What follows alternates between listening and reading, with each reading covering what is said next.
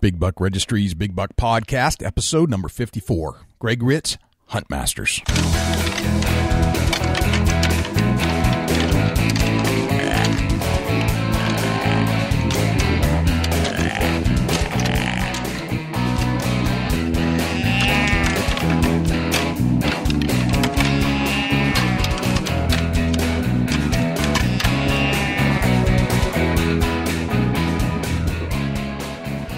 Big Buck Registry is a virtual museum of hunting stories. We preserve a piece of Americana by interviewing and recording hunters about their hunts and experiences from across the country.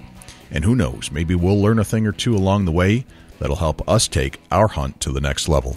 This is Jana Waller from Skullbound TV, and you're listening to my favorite podcast on Stitcher, the Big Buck Registry's Big Buck Podcast. Welcome to the show. This is Jay Scott, your host of the Big Buck Registry's Big Buck Podcast, back again to do another episode, another amazing guest today. But first, I'd like to tell you that I've got Dusty Phillips, our field correspondent from Ohio, on the other line from Chubby Outdoors. Dusty, what's happening?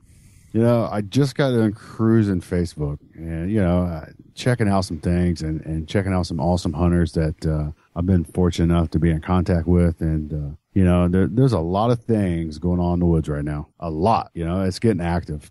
You got fawns running around. You got velvet antlers running around. You got trespassers running around. You're seeing everything right now on trail cam. Everybody's got their trail cams out, and there's just a lot going on in the woods. And I'm liking everybody's posts, and we definitely enjoy it at the Big Buck Registry to see the fawns and to see the nice bucks that are up and comers, and it's just I'm enjoying that right now. Yep. What's going on with you, Jay? Yeah, well, I took a ride the other day in my car. It was about 11 o'clock. Took a back road to the next town over, and I don't know why, but I saw 3 fox and a big deer all around 11 o'clock during the day. Isn't that weird? Yeah, that is kind of weird. But they're saying that the critters of the woods, notice I said critters. I like that term. Yeah. They're starting to pick up on the human activity in the morning and in the evening. So they're moving throughout the midday. Yeah. I'm seeing it more here in Ohio than ever. Interesting. You brought that up, and that just made me think that you're right. I have seen a lot of activity around 11 o'clock. Yeah. Yeah, we're seeing phenomenal crops here in Ohio. The soybeans are thriving. The corn's, I say knee high by the 4th of July. I think it's going to be like neck high by 4th of July. The rains hit us just right. They've side dressed the corn here, and it's really, really taken off. So I'm expecting that once the crops come on, that it's going to be a phenomenal year, and the herds of deer are going to be eating well and have some potential to, have some big weights along with some nice antlers. That's awesome. I've heard good things about, we had the right amount of rain, and the mass crop's probably going to be pretty good. We've had plenty of rain this season, but we've had great weather too in between. So I'm looking forward to a great season. And I think the ticks got knocked down pretty good because of the longer snow cover that we had here. So it's really developing into going to a good deer season, and it's only July technically. Right. So, yeah. I'm seeing a lot of pictures, a lot of trail cam pictures with ticks on the deer's ears. Yeah.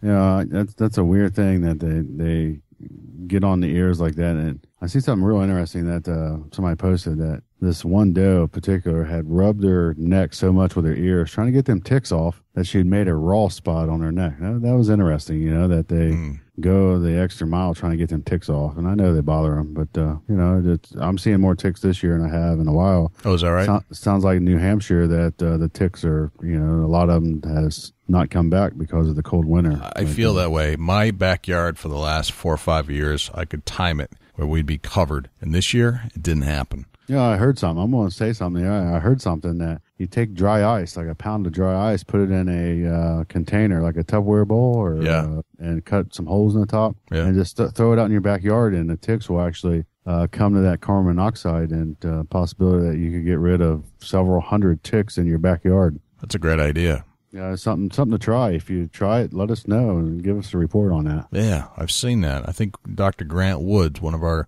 guests, not too long ago, did that on an experiment on his land down there. And it looked like it worked because it was covered. It was absolutely covered. Yeah, that's something interesting and, something that you can try out. Yep.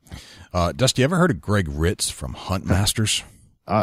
Come on now, Jay. If you're a hunter, you know who Gregg Ritz is. I know. I don't even need to ask the question, but I need to kind of prep the show. So people can understand where we're going with this. But yeah, Gregg Ritz is joining us tonight. I'm super excited. And Greg, thank you for, taking the time out of your busy schedule to talk to us here at the Big Buck Registry. And, Jay, I think we need to prepare for some awesome tips and tricks in the whitetail woods tonight. Yep. Ritz's rules. That's how we describe it. Trial and error, learning, screwing up, basically making mistakes in the woods, and just kind of making a mental notes of the rules that you play by. I think we all do it.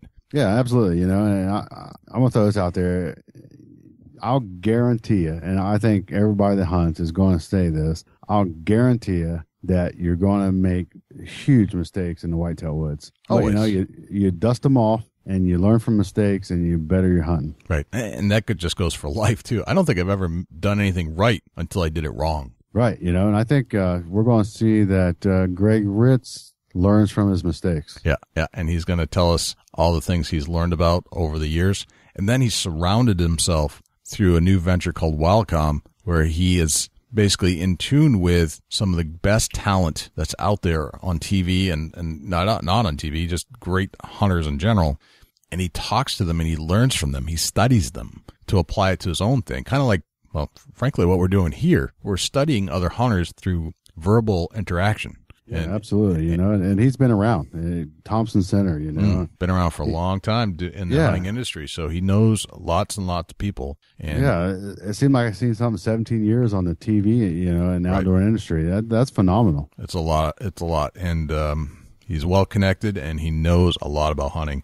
We see Greg around. You follow him on Twitter, Facebook, and all the social media, and you're going to learn something from Greg. Just by being connected with him on social media.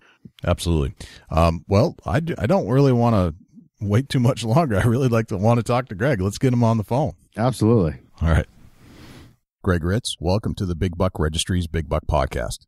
Thanks, guys. I appreciate being part of the podcast. We're psyched to have you, man. It's quite an honor. I was cruising through Twitter, and sometimes you flick the screen once you get to the Twitter account, and there, lo and behold, there's Gregg Ritz from New Hampshire. And it's not very often I get to talk to another hunter from New Hampshire. So I was like, this is the guy we got to have on the show, Dusty. Well, I appreciate the invitation. And it was interesting, in the, if you want to call it professional hunter community, most of the guys are living in the Midwest or living down south. There aren't a lot of guys up here in the Northeast because the style of hunting up here and, of course, the quantity of big deer is a lot different than the deer factory out, say, in Ohio. Right. Easy now. Deer factory. Yeah, Deer Factory. Deer Factory. Yeah. Whoa. Now, Dusty, do you look down upon that when we say that about Ohio? I don't, and I'm very fortunate to be where I'm at. As far as the nice whitetails, it's not about killing a giant every year, and if you do, though, it's very fortunate, and it's an honor. But, I don't know if we call it a deer factory. No? Okay. Yeah, we're fortunate that the crop fields are here, and that's not in New Hampshire. Right. No, it's agriculture in the Midwest that really creates the phenomenal genetics and the deer density because there's just so much more for these deer to feed on. And Jay, living up here in New Hampshire, really in New England in general, you drive down the highway, it's like a tunnel. You got trees right to the side of the road. So you're hunting big timber whitetails, which entirely different strategy. We're not hunting over food plots and cut cornfields. We're tracking deer and looking for little white oak ridge tops, and it takes a lot more effort on the scouting side, I think, to locate that mature buck. Right, but I do enjoy it. I mean, after years and years spent in the woods, I can't imagine it any other way. I mean, I just love it. I just love the way New Hampshire's set up.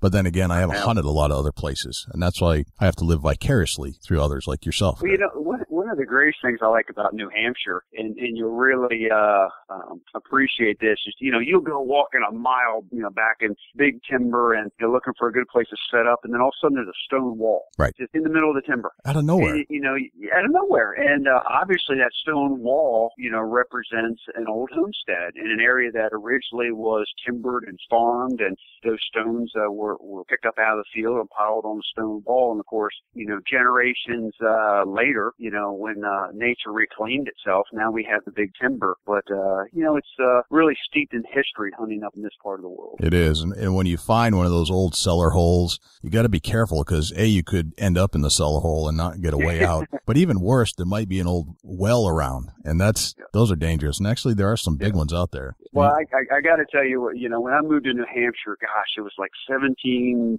years ago when I moved up to work for Thompson Center Arms. I was just their national sales manager. I was, in fact, funny enough, I was living in Ohio, of all things. Oh, no kidding. And, I was just north of Cincinnati in an area called Fairfield. And, it's just a phenomenal big buck area. And I covered Ohio, Indiana, Illinois, and Kentucky as a sales rep. And I moved up here. So to me, whitetail hunting was different in Ohio, and coming up here and you start hanging out at the gun stores and talking to guys and going over to Kittery Trading Post. Yep. And, guys are talking about, man, rough year this year, I killed 164. And look at the guy, I'm thinking, man, he must have a heck of a collection of trophies. Another guy going, yeah, well, I had a pretty good year. I shot a 187, but not like super enthusiastic. And I go, really? And he goes, yeah, 1,200. And I'm like, well, I know what that is. Turns out they're talking about weight, right. about inches of the antlers. It is a different perspective based off of where you live in the United States. It really is. Yeah. Yep. What gets you out of bed in the morning, Gregg?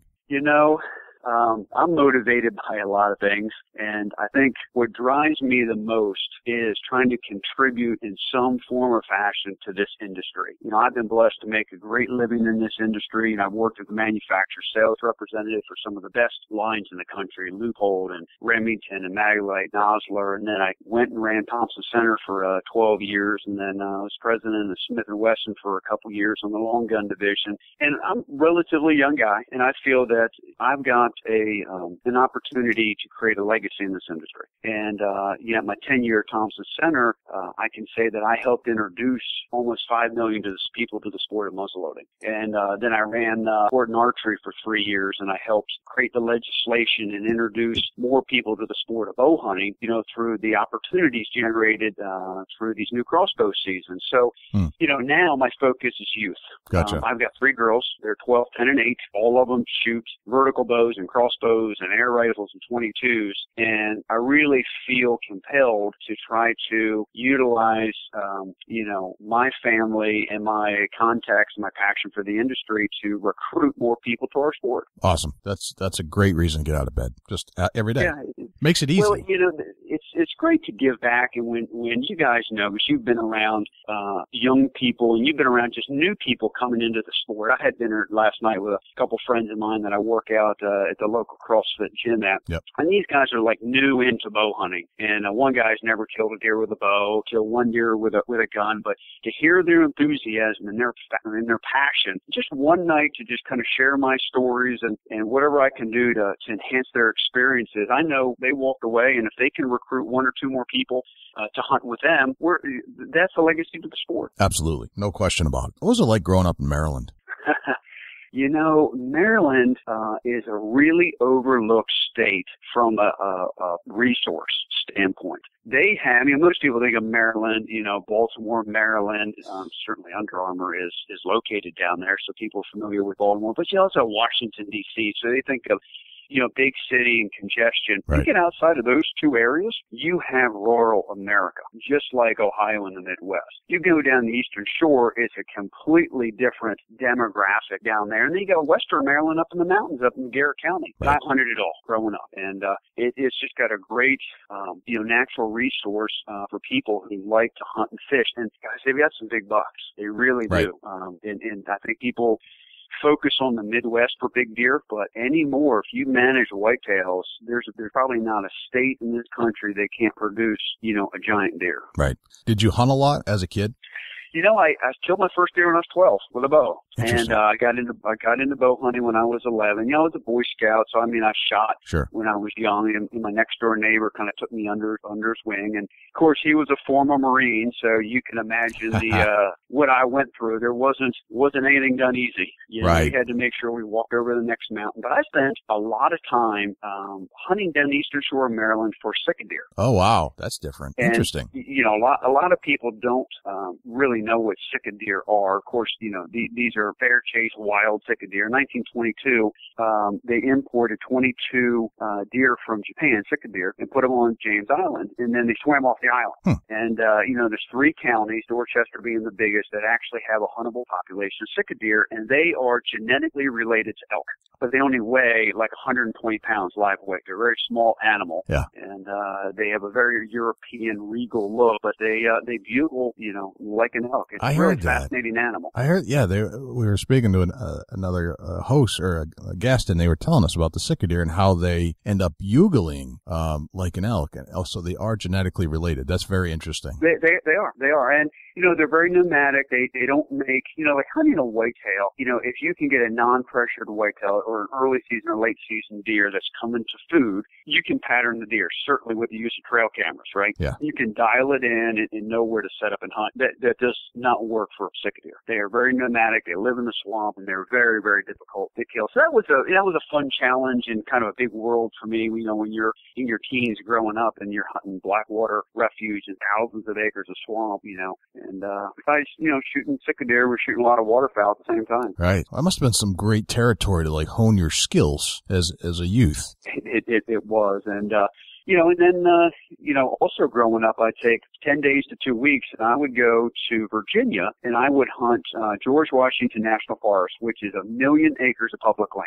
So I really grew up as a public land hunter. Across the street from where I lived was a reservoir, which is public land bow hunting, and then I go to George Washington National Forest, and we'd backpack in, and awesome. We would hunt the muzzleloader and the gun season because they were back to back, and so I really cut my teeth on big mountain hunting, which is really what you deal with here in New Hampshire. Big timber, big mountains, and you don't have the food plots and cornfields and all to kind of funnel the deer. You had to go find the briar thicket they were bedding down in, or the white oak ridgetop they were eating on. Gotcha. That's amazing. So you grew up in Maryland, and where did you go from there? Did you end up going to college, military? What'd you do? Yeah, so I went to college at Ohio Wesleyan in Columbus, Ohio. Oh, wow. Now, a lot of people say, well, how'd you go from Maryland to Ohio? Well, my dad grew up in Cincinnati, Ohio. That's where he was born and raised. So, I had family out there. And it was a great, small liberal arts school. I had a wonderful experience there. Started a shooting team out there, which, really fueled my passion for being a shotgunner, which, led to, 2 years working with a U.S. shooting team out at the Olympic Training Center in Colorado Springs.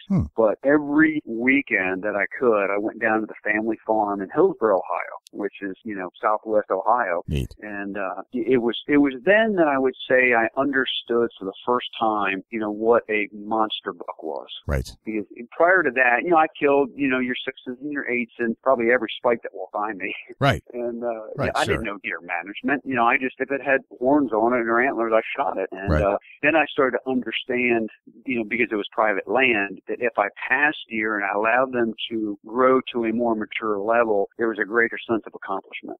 That's something that every hunter needs to, that's kind of like a tip or a point right there. That management, you pass a good one and kill a great one. Just had to point that out. I know in the story that really comes to mind, so the first deer I ever had mounted was about a 140-inch deer taken off the family farm in Ohio. First poking young whitetail with a bow. And what was interesting is, I found this deer, and again, this is pre-trail cameras, right? So when I say found the deer, I saw him from a tree stand, found him, right? And then you would, go to school, back in, August and September, you start looking at deer in velvet, and I really wish I had trail cameras back then, but, I knew the deer was living on the property, and it took 3 years just kind of watching what this deer did, and I watched this deer grow from, what I now know would be like a 110, 120 to a 142-inch deer, over the course of a few years. And that was the first connection I had to an individual whitetail, hunting one deer. And really that's how our sport has evolved now, as opposed to random luck. With the aid of trail cameras and really sound game management, people now now are identifying deer, they're naming deer, they're invested in, specific whitetails, and they wait till they hit that mature level before they harvest them. And that was my first experience, back when I was a sophomore in college. That's a pretty good college experience to have a great opportunity to hunt some big whitetails. I mean, it doesn't get any better than that. Hey, Mom and Dad, I'm going to go off to college. See you later. Yep. Exactly. So, I graduated in 4 years, and unfortunately, was able to graduate with honors, but also put a couple big bucks on the wall in the meantime. Oh, man, what a great college experience. Absolutely. Yeah. So from Ohio, where did you go after college? When I grew up, my dad was in the printing business, and so I was exposed to the graphic arts and printing world, when I was a young kid. He'd take me to work, and so I had exposure there. So when I was graduating college, I had an opportunity to go work for Winchester Ammunition as one of their pro shooters and one of the guys who called on dealers and worked on ranges. And, and I really was interested in that, especially as I pursue my Olympic shooting career. But when I really sat back and, of course, with good counsel from my parents, that's fun for a couple of years, but where is that going to lead you later in life? What kind of experience is that going to give you? And so, I took their sound advice. And I ended up going to Florida and working in the graphic arts and printing business because I didn't want to work in the same company as my father. And so I used the skill I had growing up in my degree, and I didn't know much. I worked third shift. I worked a graveyard shift. Oh, wow. So I worked, I worked 7 p.m. to 7 a.m., which wasn't all that bad. I get off at daybreak and I go scuba diving off the beach and try to grab some lobsters. Sure. But, that lasted a couple of years until I could break into this industry. Gotcha. Now, what drove you to get into the industry from there? It sounds like you had some experiences growing up in college. And did you ever kind of have in the back of your head that this is some place I need to be at some point? No question. When I graduated college, it took me a while to figure out my role in that I could play in the industry and have fun and feel fulfilled and make some money. So I started off as a manufacturer sales representative, and it took me 2 years to get hired. And then there's a company out of Maryland called GB Stump Associates, it's still around today, and they had Leupold and Maglite and Nozzlers. They had some big lines. But Remington Arms at that time decided to go to manufacturers or outside sales agencies, and they needed some dealer guys. And I spent a couple of years developing contacts, and while I was in the printing business, just basically knocking on doors. And finally, one of those doors opened up, and George Stump, owner of the company, said, Greg, you stayed in touch for 2 years. We now have an opportunity. If you want to be a dealer guy and stock shelves with ammunition and work promotions and do basically the grunt work, he said, I can bring you on. And I said, great. So I started off in Pennsylvania. Then I got, moved from there to Ohio, and my, experience grew. But that really galvanized for me the fact that I needed to make a career in this industry because it was in my blood. Right. Pretty straightforward. So Maryland to Ohio to Florida to Pennsylvania back to Ohio. Mm-hmm. Wow. All trails led back to Ohio. Maybe it has something to do with big deer. Absolutely. That's awesome. Now, listening to some other podcasts that you've been on, I heard this term, and I need you to clarify it for me. Ritz's rules. Tell me about Ritz's rules. That's funny. So, I think I am the most creative mistake maker ever born on this earth. And what I mean by that is I try not to make the same mistake twice, but I'm really creative on finding other ways to make errors. Gotcha. All right. And through that, from a whitetail perspective, I try to reflect on every experience I have with a deer. I keep endless journals and notes on what are the weather patterns, how did I understand, when did I have certain sightings? It's getting a lot easier today, right? Because you have, software companies like HuntForce that can organize my trail camera photos and create a repository of information. But through that, I've developed some pretty specific ways that I like to hunt whitetails. And, number one Ritz rule is after 3 days hunting a stand, I don't care when it is, what it is, if things are good, even if the wind's good, I don't hunt the stand the fourth day. Uh-huh. And I have learned that pressure is the most important factor on harvesting a mature whitetail. Gotcha. And so many people, and you guys can relate to this, if they don't see a deer, they don't feel that they ever have polluted the area or affected or pressured the area, right? They just, I didn't see any deer, so obviously I didn't see any deer. Yeah, that makes sense. But sure. Anytime you walk in the woods, you imprint that woods with scent, noise, movement. You are contaminating the area. And, I really, really work on, when I sit on the stand, I hunt to kill guys. Yep. That's what I do. Right. I don't go onto a stand blindly. I used to growing up, but I don't just go out to say, maybe something will happen. I sit for a specific reason. Right. Gotcha. And, so I've learned over time to kind of create this rule book for myself on, I never hunt about a wind. So if I'm in a stand, I can't tell you how many huddles I go through, right? Checking the wind. And if it starts to turn on me, strip it down and I'm out of there. Interesting. So you'll just stop. Nope, I'm out. Right there. Yep. Okay. I'll get down. It might be prime time. I'll have a cameraman look at me and go, really? Greg, we've been set up for an hour. Doesn't matter. If that mature deer knows we're hunting him and gets one nose full, we've blown it. Right. So it's so what I try to do, and I don't know how you apply this, Jay, to hunt in New Hampshire. I know it's entirely different. Right. I find an area that I feel is in the core area of mature whitetail. Now that core area expands during the rut and contracts early and late season, right? But it's his home base. He feels secure, and there's a high level of activity, whether it's nighttime or daytime, doesn't matter. There's just an activity. Once I find that area, then what I do is I hang stands for all the various wind locations and the ability to come in and out of those stands from various locations, so I don't continue to follow the same path in and out, in and out, in and out. And then what I do is I hunt that area day in and day out, but I just never try to repeat the same stand more than 2 or 3 days in a row. Gotcha. That seems like a good rule. That's awesome rule. Yeah. I've always felt that once you're in their habitat, you're now disturbing it, no matter how hard you try not to in some way, shape, or form.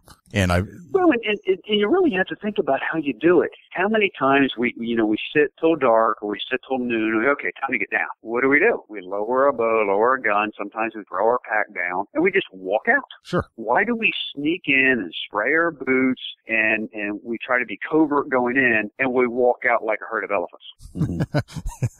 That's so me. Right? Man. That is so me. Yeah, I know exactly we're what you're tired, talking we're about. hungry, right. We're disappointed, whatever. So I try to whatever I do going in, I try to go out. I also try to go out a different way than I go in. Even if I just circle and go out of my way, I try not to, double the contamination that I lay on the ground. Sure. Yeah, Greg, that's you're sharing some awesome information there. A lot of hunters don't realize what it takes to become more successful on a mature whitetail, and these tips right here are phenomenal for upping your success. Yeah, I like those tips. I've hunted animals all over the world in some pretty exotic, crazy locations, and I will put a whitetail against any animal in the world as far as their ability to adapt pressure. Interesting. Because you have hunted all over the world. You've taken numerous types of species, so that's interesting that you would say that. I didn't know that. And I've seen some crazy. I got to tell you guys a crazy story because I was over at Kittery Trading Post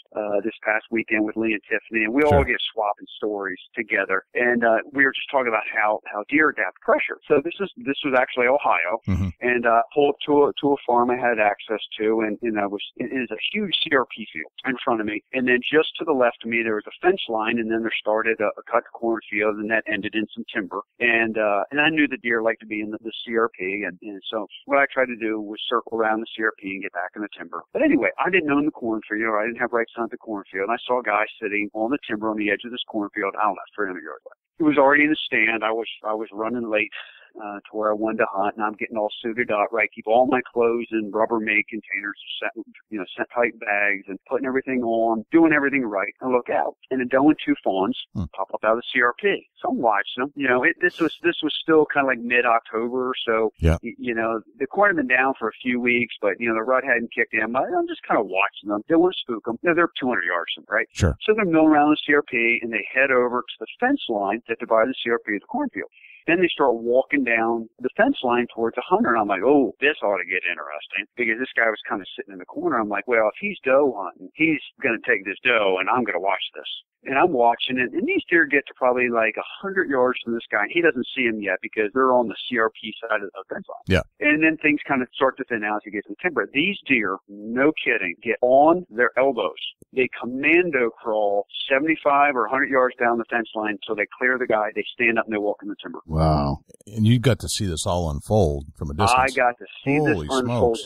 So these deer knew this guy was in the stand. They adapted to him. They weren't spooked. They weren't nervous. They were just like, that's danger. When I get close to this is how I... So I'm sure that guy sat in the stand and never knew those deer were there. Right. They had a plan. So you got to wonder how many times did that happen to us? Of course. Yeah, for sure. Of course. Yes. I mean, those deer had a plan from the minute they even sensed danger. That's right. And that hunter had no idea. No, he had no idea. I had another interesting story on pressure. I was hunting in Oklahoma, and I was hunting a really good deer. It's like a 160-inch 10-point. My buddy and I were like teaming up on this. This was actually his property. He'd invited me, and so we had trail cameras out. This wasn't that long ago, and we started to get daylight pictures because I won't hunt a mature whitetail until they're day walkers. Why go in there when they're just nocturnal activity? It doesn't make a lot of sense. Yep. So anyway, he became a day walker, and so we're like, okay, time to get involved, time to dial this deer in and kill him. So we set our stands up, go out early in the next morning, pull up to the gate, open the gate, walk on in, try to be stealth. Sit in our stands, nothing. Man, what the heck happened? Sit the second day, nothing. So we're like, okay, let's not pressure it. Let's let the third day rest, and then we'll just slip in and get trail camera. Slip in the third day. So the first day he came in the evening in dark. Second day he came in the dark. The third day came in the daylight. Like, well, we didn't hunt the third day. So like, well, wonder if we're bumping them going in. So we tried, so we got to open the gate, went through the gate and circle around. So anyway, this goes on for a week, and it was the same pattern. Whenever we didn't go in to hunt, he was in the day. And so I'll fast forward to the moral of the story. We finally decide last day of the hunt, what are we going to do? We got to do something different, right? Right, of course. So we pull up in the dark, and we're like, okay, we're getting in super early this time. Pull up the dark, get dressed, head over the gate, and just as my buddy was putting his hand on the gate, I said, stop. He goes, what? I said, don't open the gate. He goes, what do you mean don't open the gate? I said, you know what, for a week now, we've been opening that gate, and that gate squeaks. He goes, you're crazy. So we're hunting 500 yards away. I said, that doesn't mean the deer's 500 yards away. Right. He goes, okay. So we climb over the fence, don't open the gate, we kill the deer. Wow. That's awesome. Because of a squeaky fence. That was educating. That's right. That was alerting him to danger. So that was kind of his early warning sign. And the reason for telling the story, and I've done this in many seminars, is what do we all do that announces our presence to the deer prior to us getting to our stand? Right. That's such a great message. I spent some time in northern New Hampshire in March one year, basically at a snowmobile hunting camp area, northern New Hampshire. Okay. And one of the things that I realized about deer when I was up there is that deer respond to change. And when I say that, it doesn't sound like much, but this is what I mean. We would be standing off of the deck at this deer camp / snowmobile camp, the snow on the ground, we're in the deep woods, and the deer are herded up in this area. And a lot of the owner of the camp would feed the deer during the winter. He'd go out. He had basically just a piece of cardboard. He'd lay it down on the ground and he'd pour some corn on it, and he'd literally bang on the bucket and say, come here, here you go, girls. And all of a sudden they'd be coming around from all over. Now, granted, their mannerisms might be a little different this time of year, but we could be standing near them, just off the porch, talking, just kind of chit-chatting, not making any sudden move, but just doing our normal thing. They'd still come in within 70 yards of us to eat. The minute the minute we stop talking, they get spooked and leave. Yep. If we moved inside while they were there, they'd get spooked and leave. If we were inside and came out and they were out, they'd get spooked and left. It's the same thing over and over. So I realized that simply changing your environment will change the way the whitetail sees you, and it's very subtle. Something so basic. So it's not that they even care that you're there, but if you change that you're there, now they're on to you. I tell you something that I've changed in the last couple of years that has made a difference in what I do. I own, some ground in Ohio and I own some ground in Illinois and Iowa.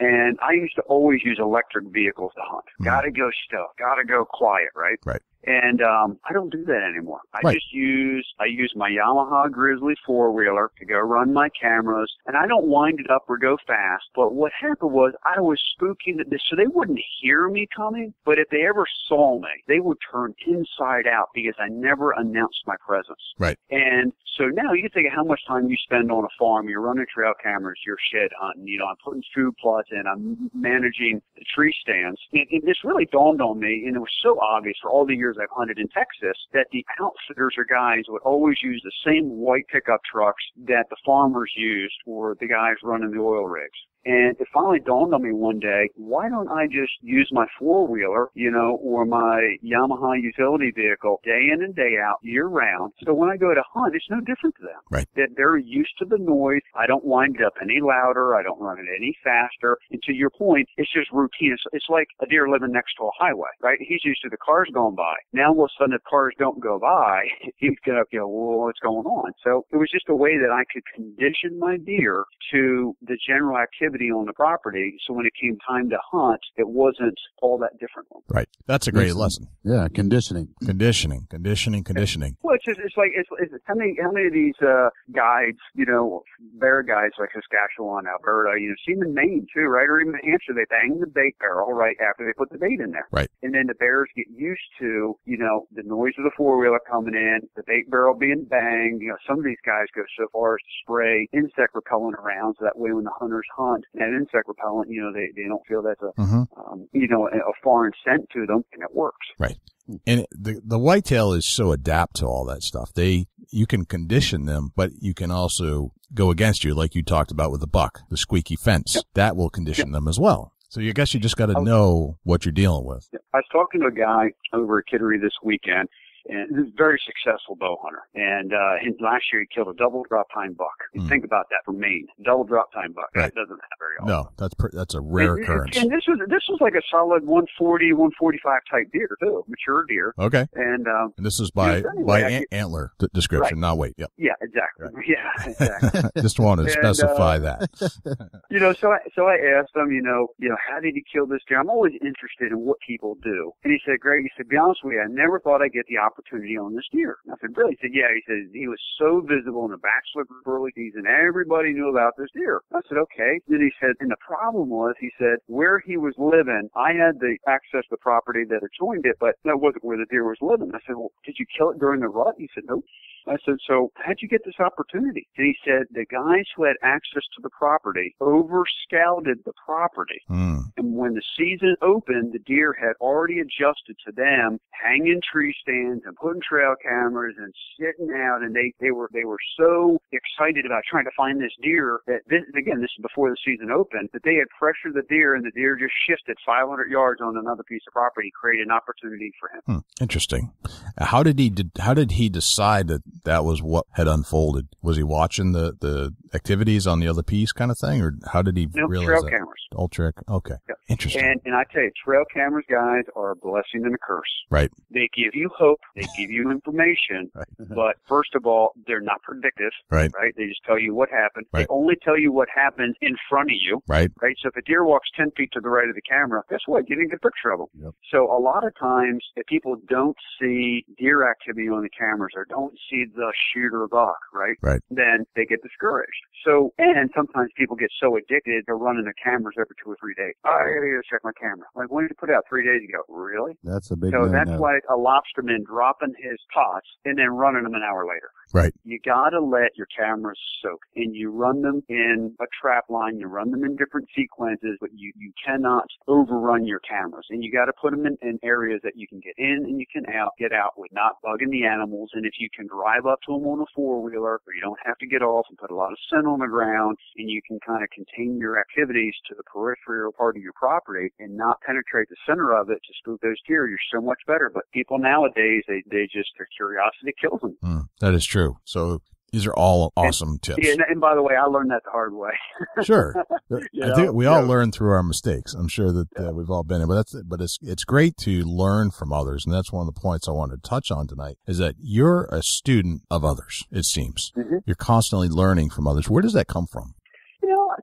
I think some people just, that's who they are. That's their DNA. Yeah. And, if the only things I learned in life were those that I learned from my own experience, we would be just recreating the wheel every year, right? Right. So part of evolution is learning from others. And not just watching TV and professional hunters and reading books, and all that's great, right? But there's any time that you can talk to somebody and you can glean some little piece of information about, especially people who really diehard and passionate. It doesn't matter whether we're talking hunting or snowmobiling or, surfing for that matter, right? There's always an evolution in any sport or any activity, but learning from others, you amass all of that information and then you process that and go, what can I do that is going to positively affect the outcome of my activities? Right. And that's, and I'm blessed to have friends like Lee Lakoski and Mark Drury and Jay Gregory and, some of the best whitetail hunters out there, right? Yeah. And you take all of their experience, all their time in the field, and we all share notes with one another. I was just on the phone with Don and Candy Kiske the other day, yep. Talking about what's going on and little nuggets of information, that you can glean from these guys. Or, you have a Greg Miller who's been doing this 40 years and has written how many books? Right. And, we all have a style about us, but the biggest thing is whatever you do, you have to adapt the next year and not repeat it. Right. Yep. Very well said. Now, Greg, you were the CEO of Thompson Center, if I'm not mistaken. Is that correct? What was it like being a CEO of a major gun manufacturer? Big responsibility. Yeah. Here, I took on the leadership responsibility of Thompson Center and really the industry of muzzleloading, the sport of muzzleloading. And I felt, a duty to the industry to help work on seasons, increase opportunities, simplify the sport, introduce as many people to the sport of muzzleloading as possible. Because the more days that we can spend in a field, the better. And I will tell you, my biggest frustration in this industry, and I don't know how to get over this, guys. I really don't. Okay. Bow hunters fight gun hunters fight muzzleloader hunters hunters fight gun hunters. We tend to be a very selfish group of sportsmen that we want everything for ourselves, right? So you get diehard bow hunters. Oh, yeah, man, those gun hunters, all they do is just shoot all the deer out there. And then the gun hunters say, oh, those bow hunters, all they do is jack deer up and, wound them and they never recover them. And at the end of the day, we're all sportsmen. We're all trying to work for the same renewable resource and for the continued right to do what we want to do. Right. So if it's legal and it's ethical, let people make the decision. If a guy wants to shoot a longbow, absolutely. If a guy wants to shoot a flintlock, go at it. If a guy wants to shoot an AR-15 that's, we're not really like an AR-10, something that's, sure. Kind of these assault deer hunting rifles, who cares? Right. Right. And, that's his individual choice. And I'm really hoping, because now that I've been with Thompson Center on the gun side and Horton on the archery side and the sponsors that I have, I'm trying to find ways that we can rally around the bigger causes and not try to just worry about our own opportunities. Right. We're all on the same team at the end of the day. There's a much larger fight to fight if we can all just band together out there. So that's right. And divided, we will fail. Absolutely. There's no question. Yeah, agree to that. Yep. Now, Greg, if you had to pick one, and this is a trick question probably in some shape or form, would you rather hunt with a gun or a bow? I'm going to answer this, and I think I'm going to shock you. So, okay. Obviously, the question is, basically, what would be my weapon of choice if I could just pick one? Yes, you can only pick one. Right. Yep. A crossbow. A crossbow. A crossbow. Well, that's a good answer. My goodness. And the reason is I enjoy the intimacy of archery. Yep.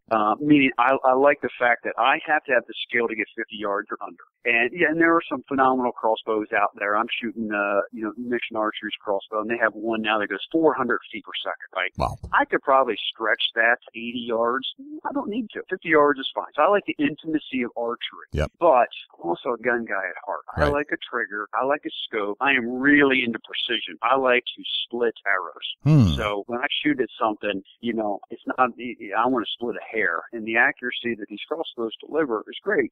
And, there's a lot of advantage. If I'm hunting out of a ground blind, I don't have to worry about, confined spaces and drawing my bow. If it's late season, I got a lot of clothes on. There's not a lot of leaves on the trees. I'm worried about movement, So to me, the crossbow is phenomenal. It's a great way to segue women and kids into the sport. Right. And I taught all of my girls the proper way to shoot a firearm by training them on a crossbow. Interesting. There was no noise. There was no recoil. And it's a whole lot more fun to shoot 3D targets and pop balloons with an arrow. Right. But when I transitioned them, to an air rifle and then to a 22, now my oldest daughter to a muzzleloader, they handle it like a champ because they're used to the general skills it takes to shoot a gun, because a crossbow, except for the front end, looks like a gun. Gotcha. That's a great answer to a difficult question, and you handled it with precision. precision, knowing that, and you do enjoy the precision. That was a great answer, Greg. I love that. Just awesome. Yeah, I'm going to take that in consideration, being a father of 3 young girls myself, and that's a great way to look at it. Very cool.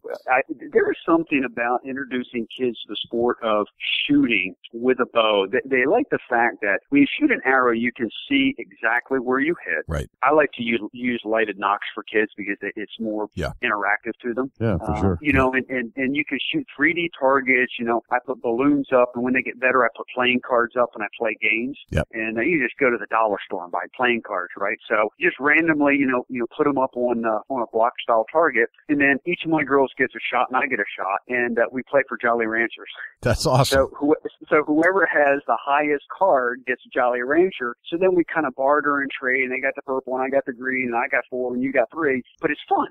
And, you know, and again, we're teaching, you know, the kids skills and all the general safety precautions that you have to learn, both with a firearm and a bow. Right. Greg, are you a competitive person by nature? Do you let your kids win? I'm a competitive person, absolutely. Yeah, so all of my kids understand. By the way, I shoot left-handed, you know, to give them an opportunity here. Oh, I see. Okay. But all of my kids understand winning and losing, and that you have to strive to improve. So I think you guys know with the sport of shooting, it's an individualistic sport. Right. So it's not really, are you better than somebody else? Are you better today than you were a month ago? And tomorrow, will you be better than you are today? Right. And so I really try to work with all my kids on progressing their talents and showing them that it is really about continuous improvement in life. Gotcha. That is a great answer, and spoken like a CEO. That's awesome. Yeah, but it's true. Well, I mean, you're competitive. You always want to teach your kids to grow and get better and understand how life really should be. And but you must be a bit competitive in a sense outside of the teaching side. I mean, when you're face to face with a challenge, you got to have it. Is that you? Yeah, I think innately everybody enjoys some form of winning, right? Yeah. And winning is often defined by what your own personal goals are. Right. And they could be fitness related, they can be spiritual related, they can be hunting related, they can be work related, but I think everybody has to have something loftier in their life that they're striving for, because I think they give you a sense of accomplishment and really fuels your well-being. Right. Absolutely. Greg, you're working on becoming a master storyteller. How's it going? Well, you know, I've been blessed with meeting a lot of great people and being able to lead some really good organizations. And I think what you guys are doing here with the podcast is fantastic. You've got a great collection of talented people in the industry, and you're spreading the word. And I certainly appreciate your contribution to the industry. Well, thank you. I appreciate that. We're having a good time, and we're meeting a lot of extremely interesting people that I never thought we would ever meet, just being the average hunter watching TV. Dusty, would you agree with that? Yeah, absolutely. You know, and the things that we're learning, not only for Jay and I, but the listeners and everybody that joins in with the Big Buck Registry, you know, that's why we're here. You know, we're talking to Gregg Ritz because we want to learn more to take our hunt to the next level. And that's what it's all about, trying to spread the information and one hunter to another and become a community of hunters, no matter if you're a bow hunter, a gun hunter, a pistol hunter, you know, it doesn't matter. Let's all join together, unite, and learn something for everybody as we go. Absolutely.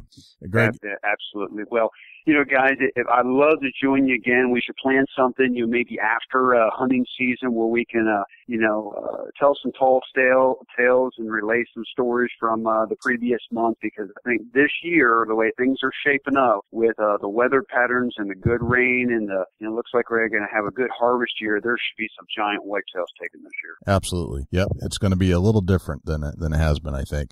And hopefully we're not going to be faced with any EHD cases like we had the last couple. Right, exactly. Yeah, absolutely. And hopefully the rain keeps that out of the streams and stuff and gets that gone. Greg, I have a few questions from our audience. Do you mind if I run down those real quick with you? Absolutely. Very cool. All right. Let's see. Josh Fox. Why is it every time your show comes on the Outdoor Channel, it's a rerun of him killing the caribou buck? Well, I'll answer this saying this Monday, Yep. June 30th on the Outdoor Channel, the all new episodes of Hunt Masters begin. And, we've really have refaced the show, start to finish, completely new. And we've taken the show a little bit different direction. And I'm really excited for the fans to be introduced to the new concept this Monday. Can you give us some details about the new concepts? Absolutely. So my idea on what Hunt Masters should be, I don't profess to be a professional. I don't profess to be a Hunt Master myself. But I am now searching the world for who are the Hunt Masters. These are the guys, the outfitters, the indigenous people, the local heroes, if you will. And, and it may be in Pennsylvania that I find, some guy in Allentown who happens to be the local big buck expert. Or, it might be, an Aleut on the Aleutian Islands hunting reindeer for that species. And, I think to tell their story, to introduce people to, other, call them Hunt Masters or professionals in their own right around the world is really what I'm hoping to convey. And then, of course, show people some great, cinematography and some beautiful landscape on what all the opportunities that we have to hunt in North America and around the world, because we are blessed, guys, with more hunting opportunities today than our grandfathers were. Absolutely. There's no question about that. And we should take advantage of it as hunters. That's so true. Absolutely true. This one's from Stefan Olney. When late season muzzleloader hunting, what's the best way to get wiry bucks to come into range after a long season? Got any tips on that one, Greg? Well, we talked, quite a bit on pressure. And by late season muzzleloader, these deer are well educated. There's just no question. And the work that you do pre-season is going to determine your success late season. So right now, I have plans to head out to my farms in Illinois last week of July, and I'm going to be putting in my food plots. And these food plots, are going to be planted with oats, winter rye, turnips, clover, and alfalfa. And the reason for that is I am going to utilize that food source late season. I'm not going to hunt them. I'm not going to pressure the deer early season. I'm going to let the deer feel secure and safe and provide them the nutrition when they're rutted down, they're all skin and bones. But I'm going to wait until the temperatures are brutal cold before I hunt these deer. Because when the deer have to eat, the colder it is, the nastier it is. So, but I'm going to put the work in early. I'm going to put my ground blinds in early, because I'm typically late season not a big tree stand fan, just because there's no leaves on the tree, and a lot of times you get big groups of deer at one time come in. So if I'm trying to kill a mature deer that's been educated all season, I want him to know you're safe here, and what's going to drive him to move in the daylight are just brutal temperatures, which means I got to man up during those days and sit out there when it's sub-zero. Gotcha. So off limits, keep some sanctuary out there for your late season. Yep. Got it. All right. One other question from the audience here. How do you make it big time in the hunting industry? This is from Zach Jenkins. I think that might be the number one or number two question that I get asked, when I do appearances. There are a lot of opportunities to participate in this industry. Right. And virtually anybody who has a passion to be in this industry can find their following. And that might be working retail, working for a distributor, that might be working for a manufacturer on an assembly line, might be a marketing manager, or, it could be a celebrity, doing a television show. Right. And we're fortunate today to have such an opportunity with social media to create a presence or awareness for ourselves in today's community. Right. We have the ability to post videos on YouTube. We're able to build our own little social communities around our own personal brand. And anybody who aspires to be on television, it's challenging. There are 400 television shows out there, and, we're probably overserved with programming. But I will tell you that if you're yourself, you're unique in some form or fashion, you can find an opportunity in this industry on the television side. Right. Would you say that or is it fair to say that it's not going to come pick you? You have to go get it. Is that fair? No question. If you really sat down, and I wish this could happen at a Harrisburg or something, and you took a Ralph and Dickey, and you took a Mark and Terry Drew, and you took a Lee and Tiffany Lakoski, and a Michael Waddell or Jim Shockey, all of us, right? Right. I'm on my 17th year doing television. Right. It's a long time. 17 years. Right. And everybody started, Michael Waddell started, as a cameraman at Realtree. Lee and Tiffany Lakomsky, Lee was writing articles for Bowhunter magazine and working in an archery shop. He was a chemical engineer, and he took the gamble to move to Iowa. And of course, Tiffany, agreed also. And she was a flight attendant to try to, carve out some type of living in the industry. Mark and Terry Drury the same way. They started Mad Calls. Jim Shockey started as an outdoor writer and a guide on Vancouver Island for black bears. Right. I don't think any one of those people ever, if you look back 20, 30 years ago when they started, said, you know what, I'm going to be I'm going to be a top celebrity on television today. Right. What they said is, how can I be involved in a sport that I'm so passionate about? And yeah, I need to make a living, but I just want to have fun. Right. And things unfold over time. So I think people sometimes their goals are too lofty for where they are in their position in life, and they need to eat the elephant, if you will, in one bite at a time. And get involved in the industry and get started, but work hard. That's what our industry rewards you with. Right. Very, very well said. Absolutely. Yep. I'm going to jump in, Greg. If you got a quick minute, Yeah. I'm on the story side of the Big Buck Registry. If you got time, I want to hear your most memorable, most awesomest whitetail hunt you've ever been on. Can you run us through it? Well, I can tell you about a whitetail hunt that was extremely memorable to me, and it did. It resulted in the kill of a nice whitetail, but not the kill of an extraordinary whitetail. And it just so happens that you're going to be able to watch this unfold on television this year. Awesome. Cool. All right. So I went to Iowa. I own some ground with Lee and Tiffany out there, and we've worked together to build some of these farms and really manage them well. And I was excited, that I was finally drew an Iowa bow tag, which takes 2 or 3 years, and I was going out during the rut. So anyway, I was hunting in Illinois and, just kind of waiting until the rut was really going to kind of kick in, and it was early November. So about November 4th, I think, or 5th, and things are really slow in Illinois. I mean, like deathly slow. It's like slack tide. So I knew we were a day or two, and I called Lee up. I said, Lee, what's going on over there? I said, should I just slide over to Iowa? It's an hour and a half away. He said, Greg, things are kind of slow here, but he said, I think we're a day or two away. So why don't you come on over? Okay. Get in the truck and drive over, trailer the Yamaha, and all excited to get in. And, and of course, anyone who's around Lee knows that, you're going to look through trail camera photos every night. I mean, thousands of them. When you have 8,000 acres that you manage and you have 200 cameras up, it's a full-time job looking at trail camera pictures, which is fun. So we go through and kind of put a strategy together, get up the next morning, go out to the stand. And I'm embarrassed to tell you this. I had hunted the evening before. I was hunted the evening before in Illinois. And when we packed up the truck, we left right from the field, and I hitched the Yamaha onto the trailer. I put my bow on the ground, and I left it there. Oh, man. So I'm like, you got to be kidding me. So we drive all the way back, right? So I missed that morning's hunt. Drive all the way back. My bow's still sitting on the edge of the road. Thank God, right? Nice Matthews bow. I'm sure somebody would have loved to have that. Sure. Oh, yeah. UAD rest and a HHA sight on there. I mean, it was a tack driver. So I get the bow. I'm like, you know what?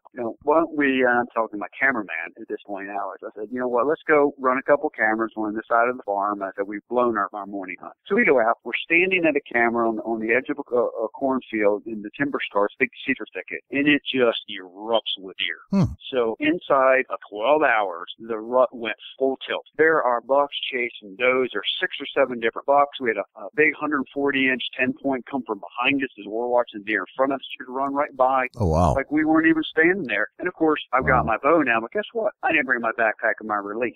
Of course you didn't. Of course. And of course, the cameraman didn't have his camera. So we watched this and we're like, okay, well, let's get back to Iowa. So we got back to Iowa, sat in a tree stand that night and filmed 260-inch deer. And these could be 165, 2 big deer for 15 minutes in a knockdown, drag out fight. Blood coming out, locked horns, flipping each other upside down. We filmed it in high speed. You'll be able to watch it this fall. It is extraordinary. I can't wait to see this. Experience. Oh, man. Oh, it was just, and to me, what hunting about is the accumulation of all the experiences. Is not the end result of a great experience in hunting is not death. And if you feel that the only success that you get out of a hunt is walking up to a dead animal, you better pick a different sport. Right.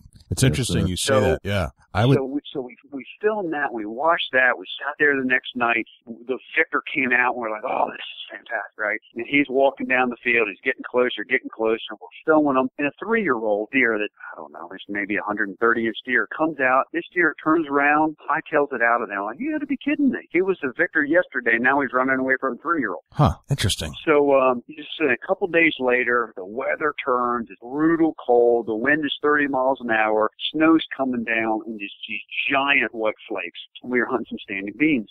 There's a dozen does and fawns out in this bean field, and we're like, you know what? The weather conditions are going on. Something's got to happen. And out comes a giant 5x6, 170-inch deer. Mm. And he goes have a name? From every single doe and fawn and starts checking them. No way. And it's incredible. And wait to see the footage of this. Because again, we shot it in high speed and the snow coming down, and this deer is just magnificent. And so he's checking, and we're filming all of this, and he comes into 20 yards, and he stops like a 3D target, and turns his head away from us, and my cameraman goes, I'm on him. Nice. That's and he goes, nice words Greg, to hear. I'm on him. Kill him. I'm like, no. He goes, what do you mean no? I said, he's 3 years old. He goes, right. You think the viewer really cares? Right. And, did the camera get beamed over the side of your head when you said no? Yeah, it exactly. Oh, trust me, I got the rolled eyes and the WTF from them. Right. But you know what? It's the commitment that I've made and I subscribe to with Lee and Tiffany that we're going to hunt mature deer, and it doesn't matter what the antler size is. It could be a 130-inch deer, but it has to be in that 5.5-year-old age class. Right. So we let that deer go, which is heartbreaking. And then 2 days later, last day of the hunt, we're hunting on, a alfalfa and clover plot, arrow seed, makes a fantastic mix called Full Potential. We knew that, okay, now that the snow's gone, temperatures have warmed up, they're going to be back on the green. So we're sitting in this little cedar tree in the corner of this field, and we weren't sitting there long. We saw just like this deer cut the end of the field, and we're like, that was a buck, was it a good buck, what was it? And it just kind of disappeared, and 2 other does came out, but it was really slow, and we're like, this is the last night of the hunt, and they only get drawn every 3 years on an Iowa tag. So really kind of at a low point, and so we're like, well, sun's going down, and we're down to the last 2 minutes of light, and the cameraman says, well, why don't we just close the show out here and just tell the viewers, hey, we had a great hunt, and it just wasn't meant to be. So the cameraman turns the camera to me, and I turn to the camera and start yapping, and he goes, big buck, big buck. And I look at him, and I go, what? And I look over my shoulder, just at the end of this field, about 120 yards away, there's this buck just cutting the corner of the field, the same route that we saw another deer go 3 hours earlier. I reached down to my left and I slapped my antlers, my rattling antlers. All I do is I just slap and they just tickle themselves together, and the deer jerks his head up. Mm. And the cameraman now, he's focused on me 120 yards away. I take my hand, I tickle them together. Well, he turns around 180 degrees and starts marching in.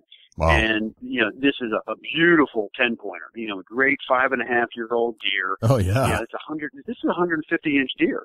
And so I ended up rattling and calling this deer in to 25 yards and shooting with my bow with 30 seconds of light left on the last day of the hunt. Wow. Awesome story. Wow. And, phenomenal. And again, I didn't want to end with, hey, we killed a great deer. It was all of those experiences of this trip, the highs and the lows and the passes and the buck fight that really made that entire trip probably my most memorable whitetail experience. Right. It's the whole package. It's every event that occurred during those days. It's amazing. Awesome. That's like hunting that everybody dreams of. Yeah.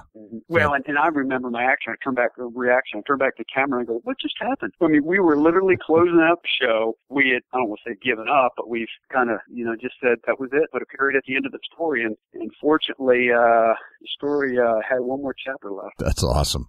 I love that.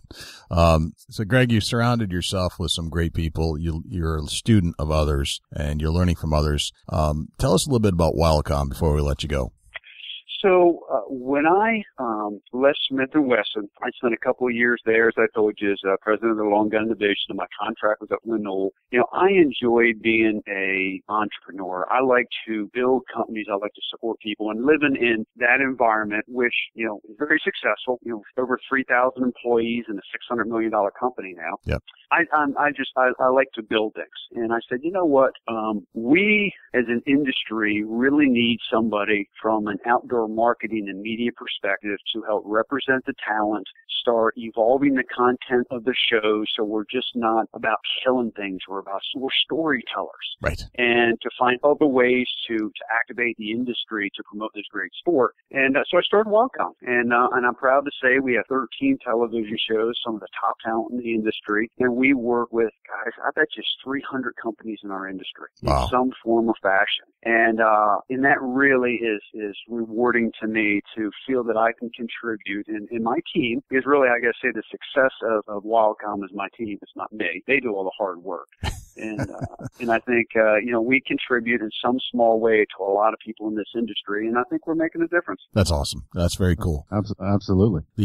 When I saw Sean's, and I want to give a shout out to Sean for setting this up, but it was great to see a 603 area code come through, and I was like, no way. This is awesome. So I appreciate that. It's certainly nice to be on home turf. There's no doubt about that. And, Sean's a great example of somebody who has extraordinary talent, but was really never exposed to the outdoor industry, right. From a hunting perspective. And now to see her passion to shoot bows and shoot guns and the constant nagging we get in the office of, what am I doing? And, so it's nice that we have another advocate for our industry, in-house at Wildcomm. Right. So at Wildcomm, you get to hang out with some pretty cool talent. You have a great team, great staff. You hang out with Michael Waddell, and you developed a bone collector. I believe you told a story about shooting at the range, as I recall, and where you coined the term bone collector that day. And you're hanging out with Willie Robertson as well. Is that correct? That's correct. I mean, really all the people in our community, we're all great friends. Yeah. And we're all there to support one another. And so, whether it's Jim Shockey, who's hanging off a mountainside in Tibet, or whether it's Willie, crushing some ducks down in Louisiana, we all find times to share stories. And of course, we work a lot of promotions together, and we put a lot of long hours in. But it's nice to see the reward from the level of participation we see, from all the people in the industry now. And the fascinating thing about Willie, and I think you'll agree, is that he's a great outdoorsman, but he's also a super sharp businessman. Oh yeah, no doubt. I mean, it's Willie. He has found a unique blend of working hard and being very successful at business, but making it fun. Right. And so being around him, he's a prankster. He's always smiling, and he's one of these guys that doesn't take himself too seriously. But he's always a hard charging guy, and I respect that because people enjoy being in his presence. That's awesome. Well, Gregg, this has been an absolute pleasure and an honor to have you on our show. And thanks for just spending an hour with us, just kind of talking deer hunting and some tips on all kinds of things. And we'd love to have you back again sometime. Well, let's plan it, guys. Like I said, something after season. We'll share some of our stories from the fall. And again, thank you for this opportunity. And good luck with everything that you're doing. And I appreciate your contribution to the industry. That's fantastic. How can we reach you to reach out, watch your shows? Check out the new Hunt The best Masters. way to stay in touch with me is through social media, through Facebook, through Twitter. Now I even have Instagram accounts and everything else out there. So, oh my goodness. we try to put in all the previews for the shows coming up because we have the all new series, as I mentioned, starting on Monday. So, check out the Facebook and the Twitter, and or you can just log on to the huntmasters.com website. Gotcha. And kind of find out what's going on new with me on a daily basis. Very cool. Well, we will be watching from afar through the Facebook, social media, and I guarantee it, we will be sharing lots of your footage on the Big Buck Registry because it's just awesome stuff. We appreciate it, guys, and good luck this fall. So stay in touch and send me some pictures of some big deer. Absolutely, Gregg. Thanks again. Thank you. Dusty, now and then you meet individuals in this industry that we talk to on the podcast or at a show or whatever, and they just kind of blow you away. That kind of happened to me tonight. Yeah, absolutely. I'm kind of, I don't want to say I'm speechless, but I'm soaking it all in. There's so much to absorb. That guy knows everything. Yeah, absolutely. He knows everybody. He's a Rolodex. He really is. Of information for the whitetail woods. And that, that's what we're digging for to have join us here at the Big Buck Registry, Big Buck Podcast. And that we'll definitely see Gregg in the future on the show, and we're going to learn some more. Yeah, I could, man, I'd spend hours with that guy just learning from him. I mean, you can tell he spent so much time studying the mistakes of others and the stories of others and successes of others, not just in the hunting industry, but in the business world too, that if you could, I'd like him to be my mentor. That says a lot. I have a lot of respect for Gregg Ritz. Yeah, absolutely. And thank you, Greg, for joining us and for the information that you released to us. That will definitely. I know that Greg is going to help thousands of hunters that listen to the show take their hunt to the next level. Yeah, well, I made a lot of notes while we talked to Greg. I know that. I got a whole page. I got absolutely a page and a half, but. Man, that was awesome. So, well, thank you to Greg again. It was a great honor to have you on the show. Love to have you back after deer season, tell some more just awesome stories. And hopefully you won't forget to bring your bow home next time because, man, that's a prize just sitting there waiting for you on the side of the road. So, absolutely. Man. Can you imagine if you're driving down the road and there's a bow laying there that belonged to Gregg Ritz? I know. But write your name on it, Greg.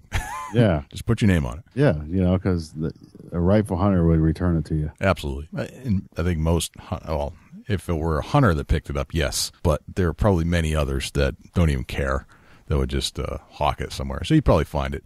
Like that antler that was stolen out of the town office there that Ed Wade had talked about. Yeah, definitely. I got an email on that. Yeah. And, that was a great story, a great ending. Great story. And we actually, through the Big Buck Registry, and I think you posted it too, we actually helped to recover that antler as the story goes. Yeah, that was cool. Right. That was one of them things where it was a group participation, and it turned out a great end result. Yep. You cannot outrun the passion and the dedication of hunters on social media these days. You just can't do it. So, Greg, if you leave your bow out there and somebody takes it, don't worry. We'll get it back. We have a great mechanism. So that's just my 2 cents worth. So anyway. Absolutely. Yep. Dusty, how can we reach you over at Chubby Tines Outdoors? Facebook.com/Chubby Tines Outdoors. And, definitely look us up, get in touch with us, shoot us a picture, harvest, trail camera. We always like seeing what is up and coming. Velvet racks are out right now, and we love to see them, and we enjoy it. So thank you for everybody that sends pictures in. Jay, how can people get in touch with you at the Big Buck Registry? Big Buck Registry. You can touch base with us at their general main website. Our blog is bigbuckregistry.com. If you'd like to submit a picture, we have a great new mechanism over at the Big Buck Registry. We used to get a lot through Facebook, but we were finding that we couldn't really keep up with it, and by means, and what I mean by that is we couldn't keep responding because we were getting so many of them, because people were forgetting to put what state the harvest was in, or they'd send us a picture of just the buck and not them and the buck, stuff like that. So we made a specialty page at bigbuckregistry.com/mybuck. You go there, all the instructions are right there waiting for you on how to submit a picture. You can upload, you can tag a photo with a URL, you enter your name. There's a drop down right there for the state, and send it in. And if all else fails, there's an email address right there. Open up the email, attach the picture, and again, just don't forget the state, because it's super important to us about where these deer are coming from and what's happening in your state and the health of the herd in that state. That's kind of what this is all about. Granted, you get to be famous for a day because we're going to post it on our Facebook page, which now has about 100,000 followers. So people will know about your deer for sure. And then you may get calls from like Field and Stream and Big Buck Magazine. There's all kinds of great things that happen when people see what you're doing. So, but anyway, bigbuckregistry.com/mybuck. If you'd like to leave feedback for the show, 724-613-2825 is our phone number. You can text in a photo there. Give us a call, feedback about the show, questions, whatever you want to do. And if you want to just shoot me an email, if you'd like to be a guest on the show, shoot me an email, jay@bigbuckregistry.com. I think that's about it, Dusty. Just awesome show. Just learned a lot from Greg, and Greg, thank you again. Yeah, absolutely. Thanks, Greg, and we look forward to talking to you in the future. And thank you for the listeners that's tuning in right now. Absolutely. I'm Jay Scott. And I'm Dusty Phillips. This is the Big Buck Registry's Big Buck Podcast. See you next week. Can't wait.